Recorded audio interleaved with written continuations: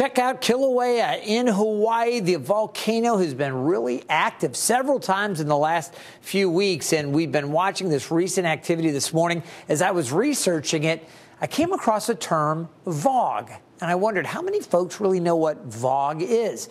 Well, when you have an eruption, it can impact the air quality around the volcano and downstream, depending on which way the winds blow.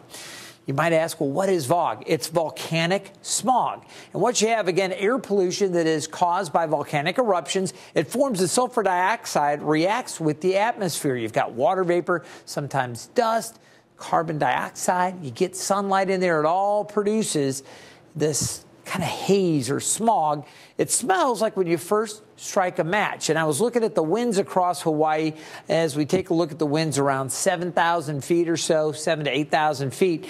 They're forecast to kind of blow in this general direction off to the north and northeast. Could bring some of that fog or kind of smog, that haze towards Hilo. And as I was looking at the air quality forecast, it may become moderate later today and this evening for Hilo and these areas just off to the north and northeast of the volcano.